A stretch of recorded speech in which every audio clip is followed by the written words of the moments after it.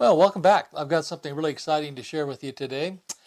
One of my all-time favorite cameras, and I've had this thing since the late 70s when it first came out. Actually, it came out between around 72 and I got around 75, but I got a new one and I've had it ever since. And I'm kind of a minimalist. I like things simple. I don't like batteries. I don't like a lot of gears. I don't want anything too complicated.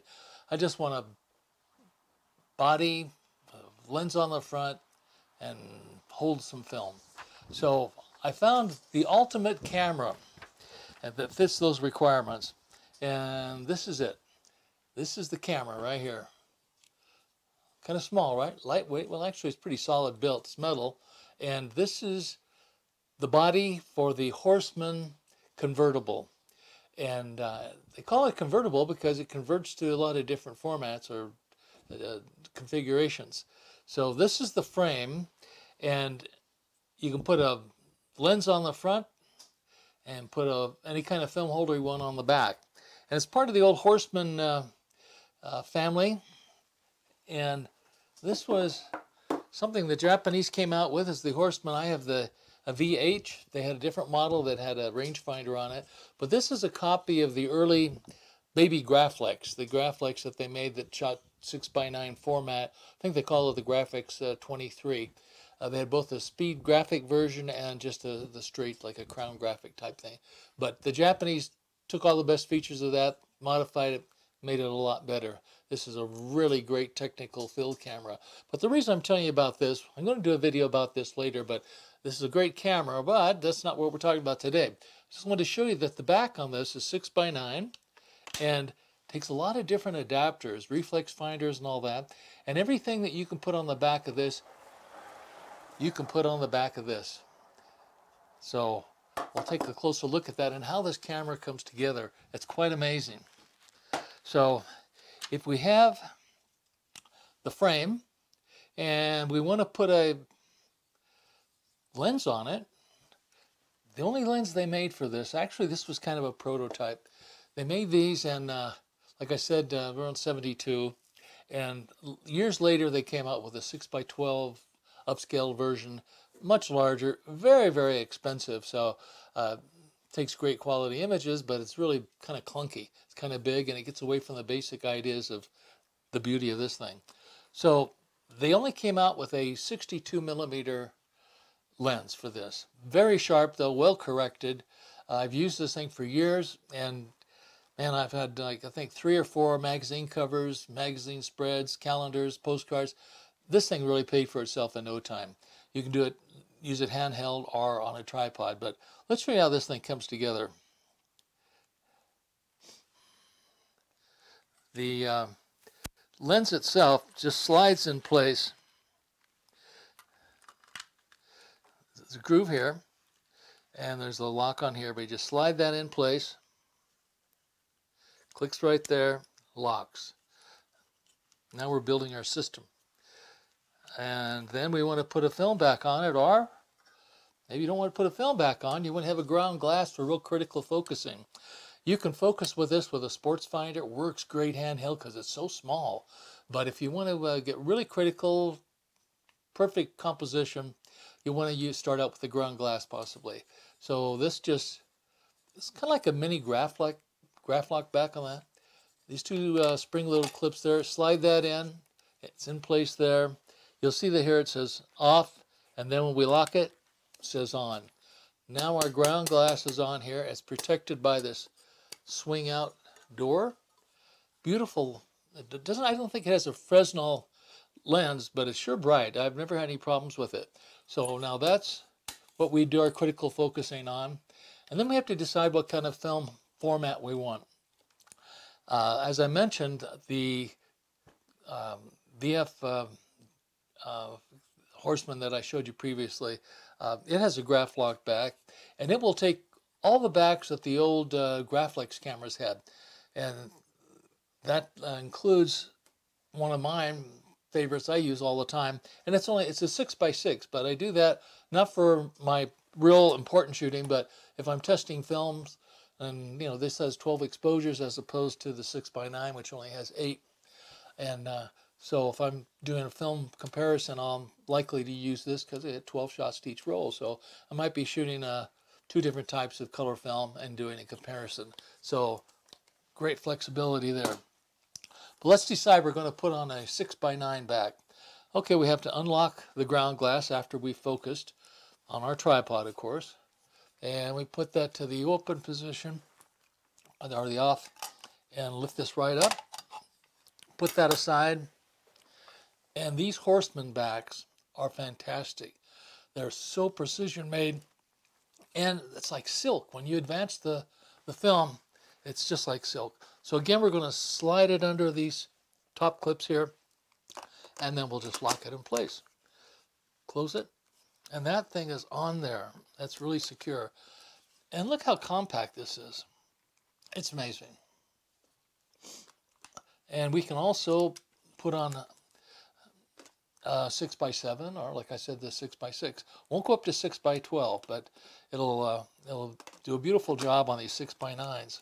And that's my favorite format because I like that proportion. 2x3, and you know, it's a 2x3 aspect ratio, 2 1/4 by 3 1/4.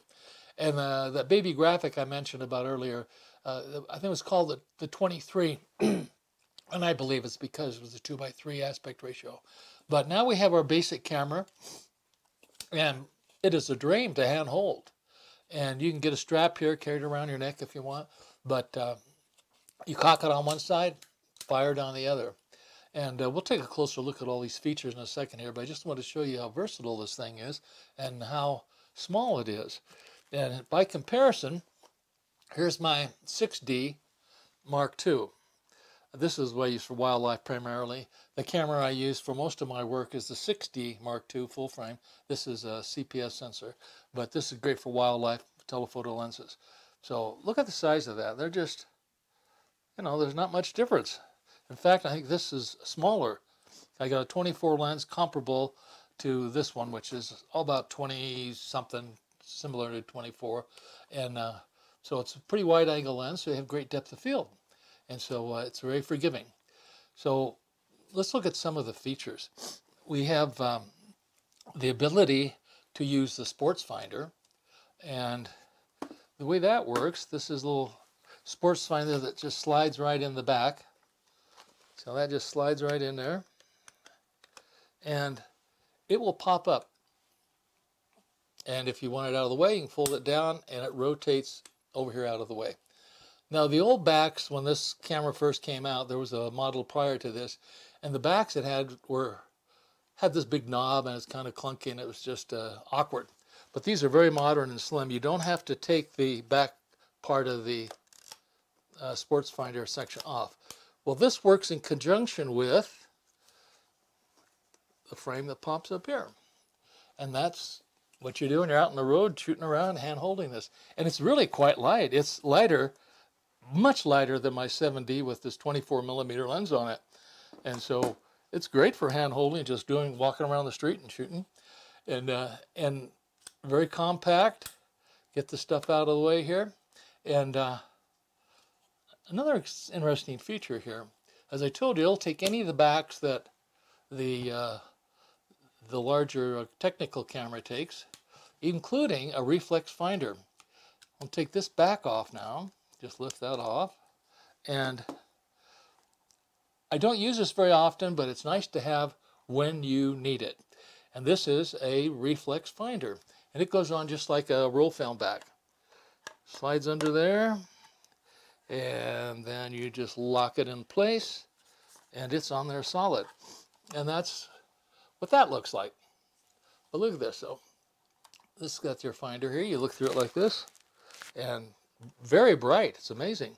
It's got the ground glass built into it, so the focus is very precise. This is what you do in a horizontal position. I'd have it on a tripod. I won't be doing this like on handheld, but if you want to do a vertical, turn that, and this just rotates. Isn't that amazing? What a beautiful system. And again, all the backs that fit on this will fit on the technical camera. So again, we just want to take it off. We just put that to the off position, and it lifts right off. Put our roll film back on, and we're back in business. That's all there is to it. So as you see, the backs are easy to change. And I've got the 6x6 backs, which give you 12 exposure. And I have a 6x7. I hardly ever use that. That's not my favorite format. And that gives you 10 shots. And then the 6x9, it's quite large, so it gives you only 8. But boy, the image quality, those are big negatives. Fantastic. So let's zoom in a little bit, take a closer look at that. But the lens you'll see is 62mm, 5.6. And of course it's a Horseman. And it is very, very sharp. And it goes from 5.6 all the way down to 32. So it's quite a range. Now keep in mind that these larger films, unlike 35mm or your full frame digital, you can stop way down and it doesn't become such a factor when talking about the diffraction. So don't worry about stopping down. You'll see that the cocking lever is here, and that's how we fire it. And I've got it on bulb now. You see the lens is open, the shutter is open there. Let go. And it'll go all the way up to 500th. We have a PC connector for your electronic flash. I have 2 of them on this camera. I suspect that this is for bulb. I've never used it, but that might be a bulb for the delayed sync on flash bulbs. But electronic flash, I've always used this, never had a problem. Looking at the lens, we see several different settings here. It goes from bulb. These are the shutter speeds, all the way to 500. Of course, it syncs at flash all the way to 500. The f-stops, 5.6 to 32. And our focusing scale right here, infinity. Now this says it goes down to just under 1 meter, just under 3 feet. But remember, if you stop down, you're extending that depth of field quite a bit. So it's considerably less than 3 feet if you stop down. If you're wide open, this is what we have. And then we have the depth of field scales down here. So you can say your subject is focused at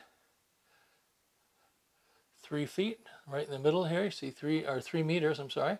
But we're shooting at f32. That means everything in past infinity to 12 meters is going to be in focus. But if we want to shift the infinity further out here, we can bring the foreground in focus. It's called zone focusing. And that's what I frequently do. Always do that when I'm doing street photography. And I'm usually shooting at like f11 or 16 and focus at about 7 feet. And man, everything's going to be sharp. I forgot to mention that these take a 43mm filters. And it's threaded, so it just threads right in there. But I couldn't find, a matter of fact, I had a lot of 52mm filters for my Nikon cameras. And so I just got a little step-up ring, and that just screws into there. I mount my 52mm filters in the adapter and just put that on top there. For black and white, my favorite filter is a 15G, this dark orange one. I might use a light yellow if there's not much haze. This is the filter size. I also have an adapter. I've gone from the 52 up to 77. As you may recall, that's what all of my filters are for my digital cameras. So 77, that's what I use most of the time. I hardly use the smaller ones now. So that's the lens, extremely sharp. The colors are great. It's just absolutely a dream to use. The thing I didn't show you earlier is the cable reeds up here. You don't have to fire it here. You can put a cable release here if you're on the tripod. It also has a tripod mount on the top of the camera and one on the bottom. One of the things I forgot to mention, this viewfinder that I have, I took off of an old Mamiya press camera, and the coverage is about the same as this lens, around 24mm, and it's from, as I said, a press camera, and you can see it's the Mamiya press 65mm finder. The finder itself has a cold shoe on the top.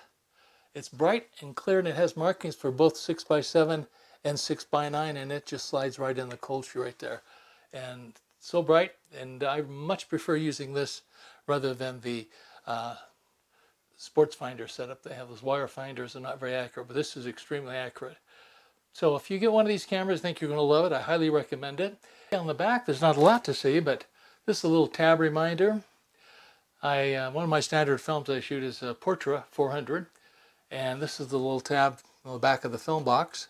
Slides out. I don't have any film in here right now, so what I normally do, I just turn this around, slide it back in. And this is 10 exposure, so this is 6x7 back. The advanced lever, silky smooth, and when you take your one shot, you have to pull this lever over to go to the next one. It'll lock it. The dark slide comes out for your holder. On the right side, we'll see this is the lock to lock or open the back. So you don't have to really take the back off completely. If you shot a roll, you can open the back and take the film out. The dark slide. And this tells you it's the basic frame and indicates 6x7 or 6x9. Well, that wraps it up for today. Thanks again for joining me. I hope you liked it, and if you got something out of it, please give it a thumbs up. Share it with your friends, and if you haven't subscribed already, please do. It really helps. And don't forget to put that little click on the bell, and you'll be notified of any upcoming videos. So, till next time, have a great time and stay focused.